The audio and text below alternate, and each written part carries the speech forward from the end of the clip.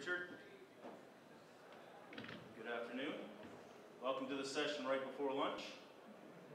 Bob did a good job of kind of outlining the base work for the talks moving forward. Now it's my job to manipulate your decisions for lunch moving forward. And then Mike will tell you where to get them in his food service update, and then David will tell you that they're all good for you and you can eat as much as you want. So we're looking forward to those talks as well.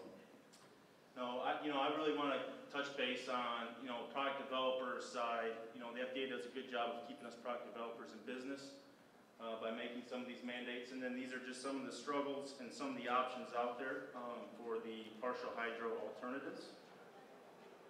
Partial hydrogenation is a unique product. It's one that you can manipulate and stop depending on the iodine value, saturates, and trans level, no matter where we're at in the process. So you can go anywhere from a creamy shortening all the way to a fully hydrogenated product at the end, and stop anywhere in between depending on the application. So a pretty unique process and product, and one that can provide struggles for product developers and end users moving forward. But why was it so painful to replace trans? Well, the first thing that we hear quite often from customers is stability. Trans fat are very resistant to oxidation. They also create a unique crystal structure that works well in solid fat structural type solutions. Performance, it's very high, highly functional, robust. It's got a wide temperature range that you can use it at. And then the economics, we kind of built it into our processing to make it an easy flow through to stop wherever we want it, depending on where the customer needed it for functionality. So economically, it just made a lot of sense. So replacing that can be quite difficult. In doing so, a lot of the different producers out there took different generational approaches, as well as the end users. When the FDA made their announcements that they were going to remove the GRAS status from partially hydrogenated oils, one of the first things a lot of people did was just make a switch to the next economical product out there. And typically, that was a foam product or a commodity, i.e. interesterified product. In doing so, they found out that partial hydro maybe had some characteristics that don't allow for these to be just drop-in replacements. They ran into a lot of troubles that we'll get into in further slides. Then some of the suppliers out there got a little smarter and a little further along in their development and came up with Generation 2, which maybe incorporates some of the specialized products, more custom built for the applications that are out there. Stratas has come across this flex technology. You can see the two pictures on the bottom. Both of these products are palm oil under a microscope, the same palm product. One is what's typical in the industry, especially under the Generation 1 products. You can see the large needle-like crystal structures, and that will pose problems later on. And then next to that, with no additives, just a process change, you can also see our flex technology that gets us that more unique, uniform crystal structure that we're used to, especially seeing with partial hydro. And so that's done us well, especially in the Generation 2 products. And then you have our Generation 3 products. Even when you kind of solve some of the problems with the plasticity and the flex Generation 2 type products, or maybe even some of the different compounds involved in palm that you kind of separate out and make custom products with, you also get these generation products. You still have some stability issues. So that's why it's great to have new products in the industry like high-oleic soybean oil to give us some of that stability, as well as that plasticity that we're looking for in those special applications, and combining that with some of the technologies that we developed in Generation 2 products. It's a no-brainer, and it's offered a great drop-in replacement for many of the products out there. Here's a good picture of how some of the struggles not only run on the application side, but also on the transit side. We're in Minnesota, Minneapolis. I think my Uber driver said 2 weeks ago there was 12 inches of snow out there. Yesterday, I got in pretty late, but it was still over 70 degrees. I imagine it's going to be pretty warm today as well. That can make a heartache for a lot of those Generation 1 type products. The pictures on the top show that, and some of the storage challenges that are out there. These products are all interesterified products, interesterified soy products. The picture on the left is a traditional IE product using that Generation 1 technology, and you can see that the structure doesn't allow it to hold up very well to temperature abuse, 85, 90 degrees, which are pretty common in transit and warehousing temperatures. In the middle, you have the Generation 2 Flex technology, where you manipulate the crystal using processing technologies, and you're left with something that holds its shape a lot nicer. Then you get the Generation 3 on the right with the IE high oleic soybean oil, and you can see that it holds the structure together really well. This way, when it gets to the customer, it still's got a good crystal structure, and you're able to use it pretty easily in the application that you're after. These products are all what we would consider an all-purpose type product, and so it's good to have products in the middle or on the end there, especially when you're dealing with the temperature fluctuations that we deal with on the transportation side. And if you look on the bottom, you can see we have a special tool that is known pretty well in the industry, known as a texture analyzer, and we measure that texture throughout the life of the shortening. And you can see with some of the Generation 1 products out there, there are some fluctuation in the texture of the products there. PHO is pretty stable at times 0 and 12 months, and you can see that there are some fluctuations in that texture with the palm and commodity IE products. And then on the end, you see the interesterified high oleic soy that stays pretty stable, even on the texture side, due to its crystalline structure. So, the first application I'm going to talk about is deep frying. This is one that we knew would do really well with the high oleic soybean technology out there.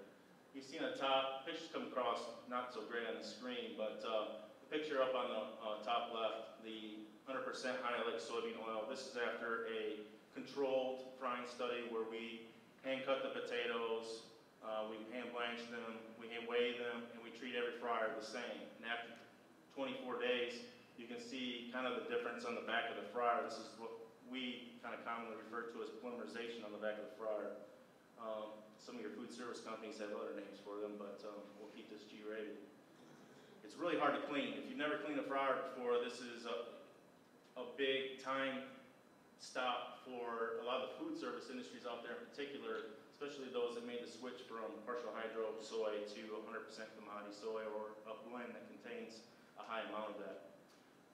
That sticky varnish in the back, you have to actually boil out with a caustic material, scrub really hard, and what happens is you start to wear on that stainless steel coating on the fryer, and it actually can reduce the life of your fryer. But using high oleic soybean oil, you can also increase the life of your oil and cut down on that polymerization on the back of the fryer. On the bottom we showed, okay, not everybody may want to use high oleic soybean as a whole as a substitution for partial hydro, whether it be for flavor or if they want to keep the same flavor they had based off a custom blend or just the price in general. There are options out there to use it as a blend component, and this is what we're really excited about as a supplier, is all the advantages of using high oleic soy as a blend component. And if the picture showed a little bit clearer, maybe you can see it a little bit, you can start to see as the amount of high oleic soy increases in the blend, the polymerization on the back decreases. We've seen this go down even to the percentage, single-digit percentages, an effect on polymerization on the back of the fryer. So that's pretty exciting when you can extend fryer life, but also extend the life of your fryer because you're having to boil out less times and worry about scraping off that valuable stainless steel coating on the fryer. So some of the common complaints that we get with frying, especially those that made this early switch to a commodity soy or palm, are smoking, flavor, and obviously stability that we spend a lot of time on. You have a lot of polyunsaturates in there, it's going to smoke pretty quickly. It may not have an overall effect on the quality of your food, but if you think about a lot of the donut fryers, open concept kitchens that have the fryers in the open, you start getting those smoking and rancid notes right away from the early polymerization products. It can not give the same sweet notes that you're used to using a the partial hydro product earlier. And then donuts. This one, I'm going to be honest with you, kind of surprised me the most as the part of the industry that took onto high-like soybean the quickest and had the most effect on it. You know, with donut frying, typically what happens is they don't have to worry about oil stability because their donuts pick up so much oil, they're constantly adding new oil to it, and so it's not a big issue. But what we found out is they're actually one of the biggest pullers of the high-like soybean oil. Typically they use a solid shortening, or at least a creamy shortening, where you incorporate some of the saturated levels into the shortening, whether it's through IE or physical blend, and to give it that nice rich mouth feel that's not too greasy on your hands or too waxy as well. So these are just some of the interesting findings that we did through some of our application works there. You can see kind of the donut, cake donut cut in half on top. A lot of things that people look for, especially in the donut industry, is how it affects the actual texture of the product. And you can see a lot of them look at the star shape in the middle, and partial hydrogenation and the enzymatic interesterified high-like soybean oil, we're necking that as a great drop-in replacement options. And then down on the bottom right, you can see yeast-raised donuts and some of the effects. Not a whole lot of differences on glaze adhesion, but that's something they definitely look at. You want something that is able for that glaze to adhere to the donut and not fall off. But one of the interesting things that we found is on the sugar retention, when you start to use things that are high in polyunsaturates, you start to deal with some weeping out that will leave a greasy mouthfeel, but will also cause wet spots on your donut for the powdered sugar to show, and that's not really desirable in the eye. You know, another interesting thing about donuts is the change in texture over time. You know, donuts are at the peak flavors when they first pull out. If anybody's not had a hot donut, I highly recommend it. It's delicious. But even so, a lot of the donut producers, they sell fresh donuts, you know, usually baked that day. And then maybe they have a day-old donut that they sell as well. But you can start to taste that staleness even from that 24 hours. So we took a look at that too, and they change in force using that texture analyzer over 24 hours, and had some really interesting findings. You know, that stability not only measures well in the fryer, but also measures well in the end product as well. You can see here the change in force over 24 hours. You want a low number. You want that number to be as low as possible so that there's less perceived staleness over time. And you can see high-like soybean oil, interesterified, actually outperformed partially hydrogenated soybean oil in this product, but maybe palm and commodity IE struggled a little bit, preserving that freshness over time. Now, once we get into the bakery options, here's just a quick run through of some of the common off-the-shelf, all-purpose bakery products out there and the fatty acid composition of those. You can see, especially with the palm and IE commodity soybean oil, and even the partial hydro, there were some, depending on how far you took it through the partial hydrogenation process, some of the fatty acid differences, and especially that green side there. You know, the saturates are all relatively neck and neck. You know, we tried to pick products that were off the shelf and had relatively the same amount of saturates in there. But where you really see a difference is on the polyunsaturates, especially on the palm blend and the commodity IE. High-like soy, you're left with a oleic content that's relatively high, taking up some of that polyunsaturate, which is going to prove well, especially in bakery applications.